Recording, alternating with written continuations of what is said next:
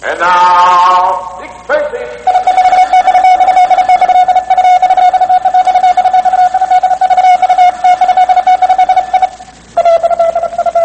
This is Dick Tracy. Stand by for action. Let's go, man.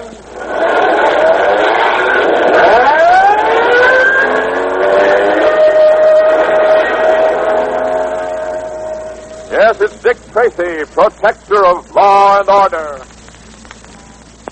Boys and girls, aside from the actual trees destroyed in forest fires, can you think of what else is destroyed? Well, fires destroy the life-giving qualities in the soil besides killing the seeds that would ordinarily grow into more trees. They kill the wildlife that's part of every forest, the birds, animals like deer, squirrels, rabbits, chipmunks, and many, many others. Think of this.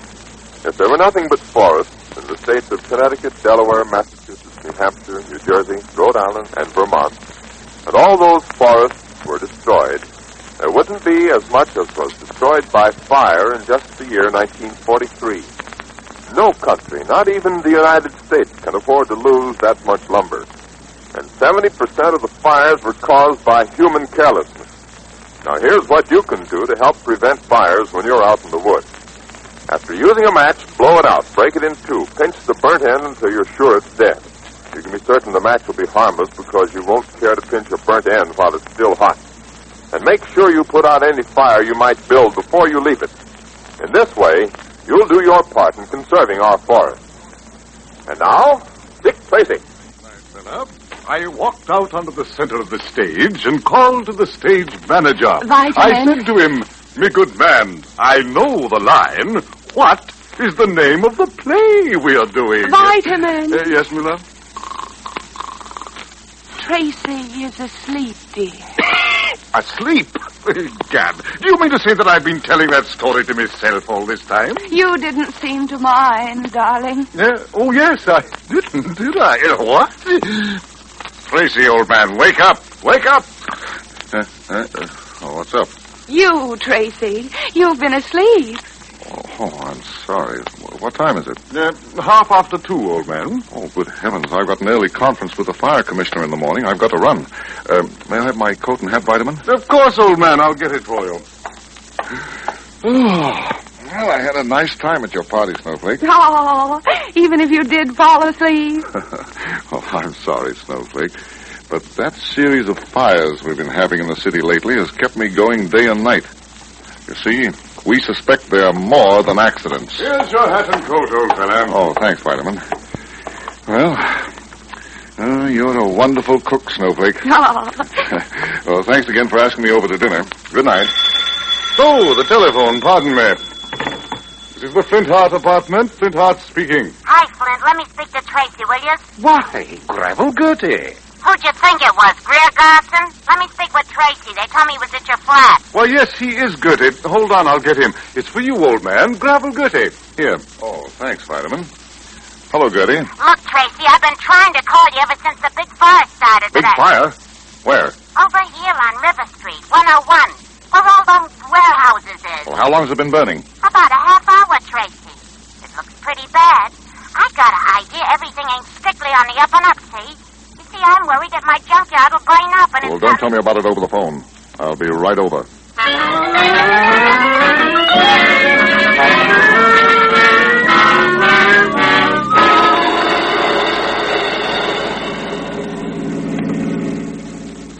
Yes, I know there have been a great many fires down in the warehouse district, old man. But what makes you suspect foul play? Fires like that don't just happen, Vitamin. There's some reason behind all this. Did you hear that, Tracy? You must be getting close. Look at the sky up ahead, Vitamin. Gad, hadn't noticed. The fire makes it as bright as midday. Vitamin, 6 people have died since those fires started. I'd like to get my hands on the one who's causing them. Oh, I see, old man. Isn't that a woman standing in the middle of the street just ahead up there? Why, yes. It's Gravel Gertie. Stop the car, Vitamin. Gertie! Gravel Gertie! Is that you, Tracy? I've been waiting here for you. Oh, what is it, Gertie? I think I got an idea about why them fires are being started, Tracy. You have? Yeah.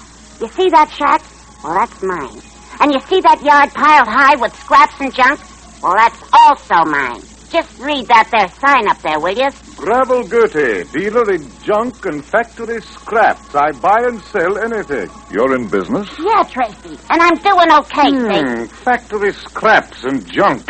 What's the matter with it, Flinthead? Nothing at all, my dear woman. Then shut up. And stop making with the raised eyebrow department. Well, what did you want to tell me, Gertie?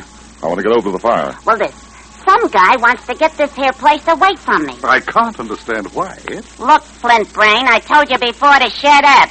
Now you're going to do it, or will I have to give you a hit in the head?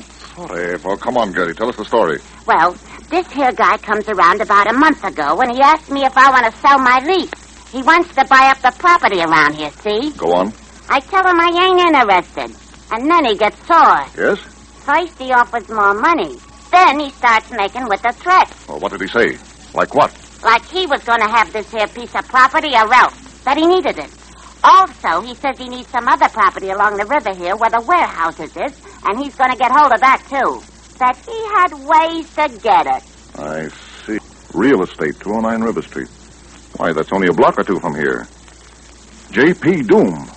I know that name. I don't quite follow all this, old man. Do you suspect this Doom person of setting the fire? I don't know yet, Biderman.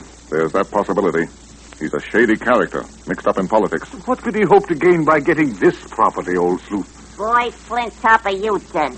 Look, there's been so many fires around this here neighborhood, you can't get insurance no more. Property owners is getting scared, so they sell out at this guy Doom's price. So he gets what he wants. And what he wants is that river property. You know, Vitamin, there's a rumor afoot that the city is going to put the new superhighway through here. Well, in that case, Doom will be able to name his own price and get it. Are you going to the fire now, Tracy? No, Gertie. We're going to investigate the office of J.P. Doom.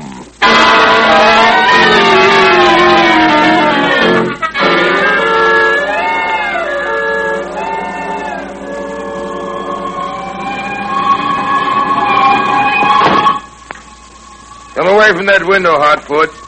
Stop watching that fire. Not watching? It's beautiful. Beautiful. And it's mine. I made it. You know, Doom, I think he enjoys watching them fires. We make more than the money you pay us to make them. Listen, you.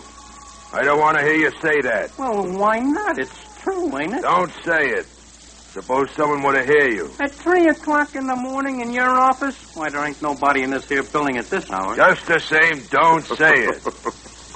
They'll never stop it. It'll burn and burn and burn until there's nothing left. Listen, Hotfoot, you should never have come back here to my office. Suppose you've been seen. Nobody ever sees me make my fires, Doom.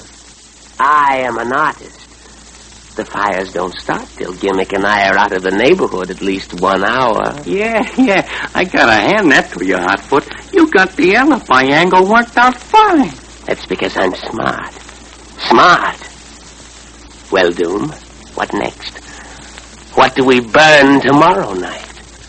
Nothing. Nothing? But you... We're laying low for a few weeks. The police have been snooping around this district like a pack of bloodhounds. They'll never catch me.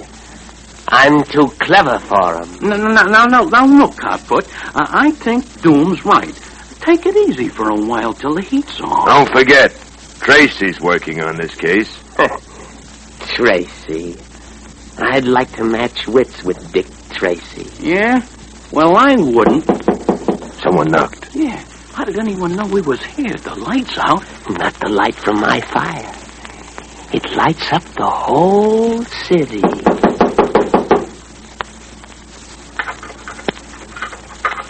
He's trying to unlock the door. Who's there? Open up in there. Go in the other office. You can slip out the other door after he comes in here. Close the door quietly. Right. Come on. All right, I'm coming.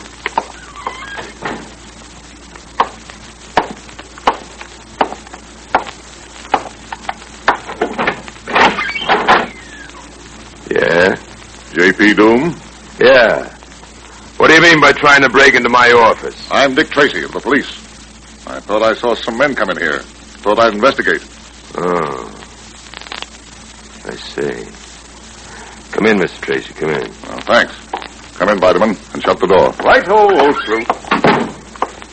no one here but me, Mr. Tracy. Rather late to be at your office, Mr. Doom, isn't it? Well, yes, Mr. Tracy, but when I heard there was another fire down here, I came right over. Like fires, Mr. Doom? Like 'em? I know, Mr. Tracy.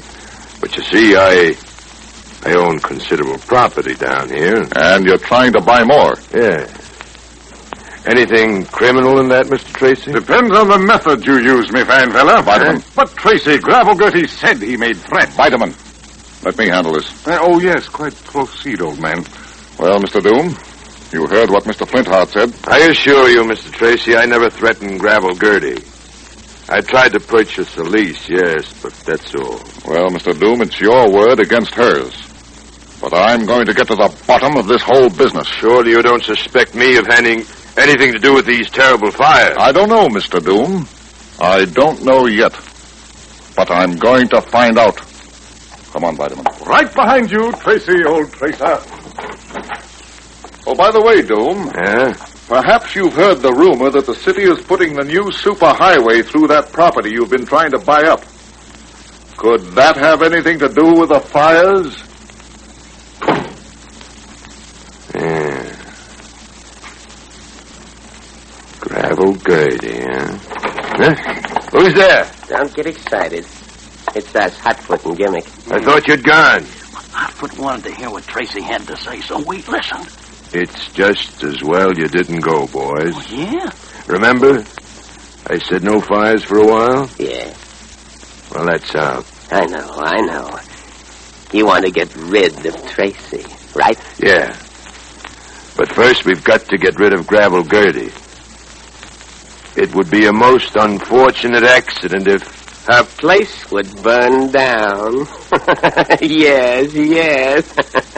It would be most unfortunate if her place would burn down with her in it.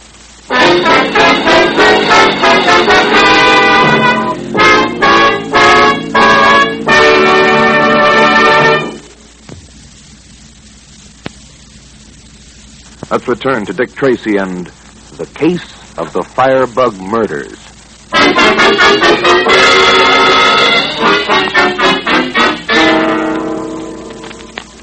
Oh, my darling Nellie Gray, they have taken her away.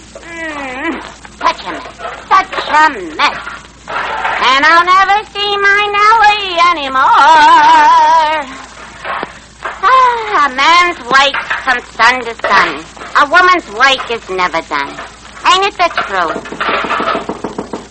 Now, who can that be? At this time of night, too. Well, don't get in an uproar. I'm coming. Oh, hello, Gertie. Well, Snowflake. Come on in, dearie. Come in. I wasn't expecting no visitors. You see, I was just about ready to hit the hay. Ain't this shack a mess? Gertie, have you seen Vitamin this evening? Vitamin? No. Him and Tracy was here last night, but Then you haven't seen him. Not tonight, I ain't. Tracy was around the neighborhood this afternoon and looking around, but your husband wasn't with him. Oh, dear. Well, what's the matter, dearie? Worried? Went out after lunch to see his agent, he said. And here it is 11 o'clock at night, and I haven't heard a word from him. Now, ain't that just like a man? Well, what made you think he was here? He told me that he and Tracy had been here to see you last night. And you think he's with Tracy tonight, huh? I don't know, Gertie. I don't know. I tried to reach Tracy, but he wasn't at his office. Say, maybe that's them now. Just a minute, dearie. Yeah? Hello, Gertie. Remember me? Oh, remember? How could I forget my best customer? Come in. Come on in, Gimmick. Yeah. Now, what can I do for you two gents? The regular order? 15 pounds of magnesia scraps? Yeah, Gordy. That's right, huh, Hotfoot? No, Gimmick. We want a double order tonight. Double? Yeah. Okay. I got at least a ton of that stuff. Bought it from that small parts factory. Oh, I beg your pardon. This is Mrs. Flintheart. This is two customers of mine, Hotfoot and Gimmick. How do you do? How do you do? I'll get the scraps for you. I got them back here. Did you say Flintheart? Yes. Do you know my husband? No, Mrs. Flintheart. We don't know him, Mrs. Flintheart, but, as a matter of fact, we nearly met him last night. Didn't we, Gimmick? Yeah. Yeah, he was with Tracy. Oh, you haven't seen him this evening. No, lady, we ain't seen him. But we'd like to. Oh. Fine gents you are, letting a lady lug a heavy box like this without trying to help her. Oh, sorry, Gertie. Here. Let Gimmick take that. Yes. Too late now. Well, there you are. 30 pounds of magnesia scrap.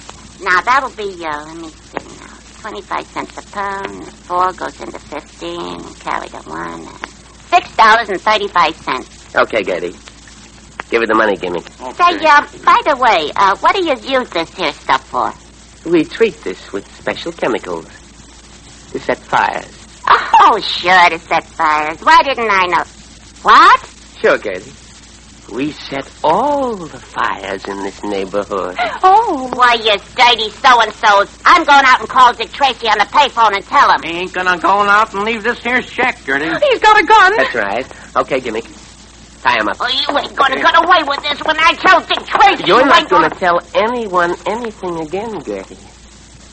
Because we're going to shut you up forever. Oh.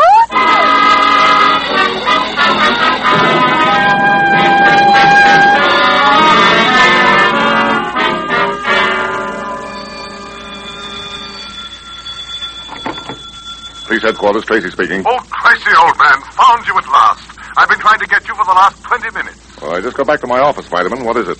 Snowflake's not at the apartment. What happened? She go home to Mother? No, nothing like that. She thought I was with you and went out to find us. I've been with me theatrical agent all day. I forgot to call her and tell her. Well, she'll be home soon, Vitamin. Good night. I'm going home and get some rest. Wait a minute, Tracy. She's gone to Gravel Gertie's shack. Left me a note saying that. Gravel Gertie's? I'm worried, old man. Remember you told me last night that you were going to keep a watch on Gertie's place for fear J.P. Doom would try to get even with her for telling you... About his threats. It completely slipped my mind. I've been so busy today. Do you think there's any danger, old man? I'm afraid maybe there is, Vitamin. Oh, what shall I do, Tracy? My poor dear wife is there. Vitamin, meet me in front of your hotel in 5 minutes. We're going to Gravel Gertie's, and I hope we won't be too late.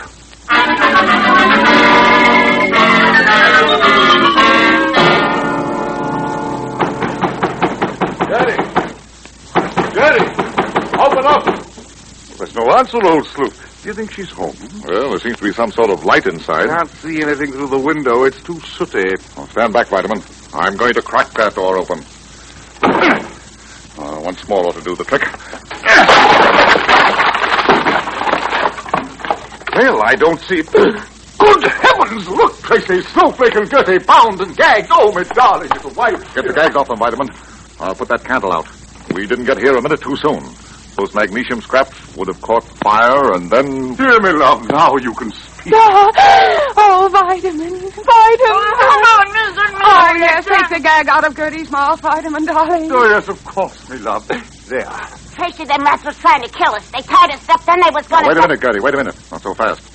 Who tied you up and who wanted to kill you? Them 2 rats, Hotfoot and Gimmick. They come in here and then they started... Then they what, Gertie? Oh. Reach, Tracy. That's them, Tracy. No, don't turn around, Tracy. Just stand there and keep your hands up. That's right. Okay, Gimmick. Looks like we got 'em all. Yeah, Doom won't have nothing to worry about now. You see, Tracy, we were waiting across the street to see whether the women would be able to escape. Then we saw you and Flintheart drive up, and we couldn't pass up that golden opportunity, could we? So it is J.P. Doom, eh? That's right, Tracy. But now you'll never be able to bother him again. Or us either. Get his gun, Gimmick. Right, Hotfoot. Oh, sure. Now, you... He's got hold of me, Hotfoot. We'll stop that. Oh, Tracy. Tracy, he's down. Oh, dear. Tracy thought he'd try something, did he? Okay, Gimmick. Now tie them all up good. Yeah. You want the gags again? No gags. They can yell all they want to now. It will all be over very soon. No one will hear them.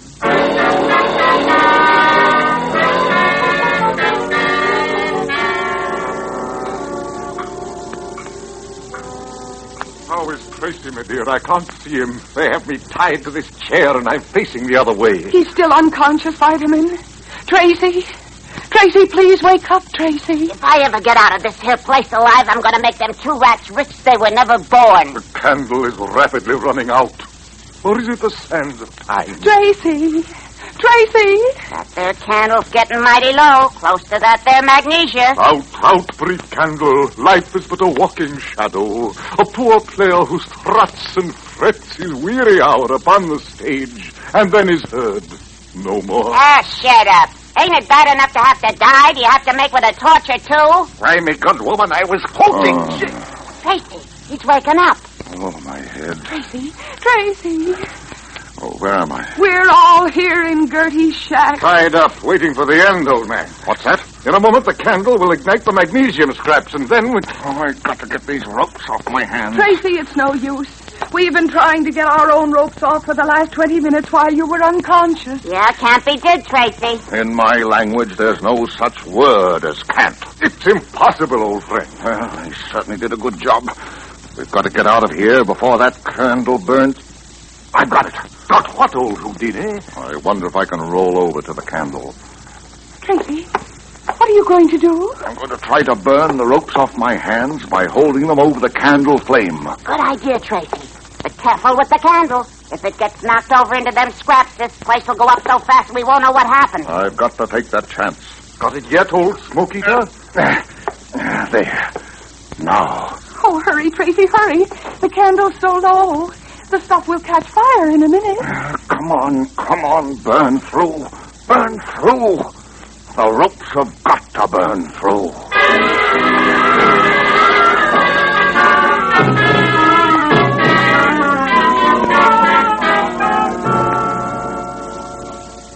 Why doesn't it burn? Why doesn't it burn? I thought you said the shack would burn down in about 20 minutes. What's taking so long? It will. Don't be impatient. It should go up in about 30 seconds. Come over here to the back window of the office and see it happen. No. I don't want to see it. You come over here, Gimmick. Come on. It'll make quite a sight. No, I don't want to see it either. The candle is very short, and what a blaze it will make. The shack is full of oily waste rags and magnesium scraps. It'll be the biggest blaze I've ever set. Come away from that office window. Someone might see you. What are you so nervous about, Doom? You're getting everything just the way you want tonight. Tracy and the others out of the way. And now you're in the clear. What about my conscience? Conscience? Have you got a conscience? Oh, no, now, cut it out. This ain't no time to argue. We all gotta hang together now. We're in pretty deep. Hang together? Yeah. What an unpleasant way of putting it. But don't think you can get rid of us, J.P. We're going to stick around. Hey, gosh, look at the sky. Huh? It's all lit up. The shack's caught fire. Yes. Come on. Let's watch it from the window. Yeah. Hey, look at it burn. Well, that's the end of Dick Tracy, boys. He'll never bother us again. All right. Hey, Tracy! Keep your hands up, Doe. You too, Hotfoot. Come on in, Vitamin. Right, old Fire Eater. Take their guns away while I keep them covered. Yes, Tracy, old man. What are you laughing at, Hotfoot? I just remembered something, Tracy. Something very funny. You can take your hand out of your coat pocket. You haven't got a gun. We took it away from you. Gad, discovered. Now, you get your hands up, Tracy. I'm boss now. Tracy, he's got your gun. Hey, Hotfoot, he grabbed a chair. Look out! Why, you... Watch out, old man! Two down and one to go. Stop. I give up. Okay, Mr. Dome. Okay. Vitamin? Yes, old slugger. What a battle, old man. Hotfoot and Gimmick out in 2 punches. What a battle. All right, get on the phone, Vitamin. Call headquarters. Tell them to send a trap over here to pick up 3 rats. Righto! We did it again, didn't we, old gumshoe? Yes, I guess we did, Vitamin. The next time these boys come in contact with anything hot,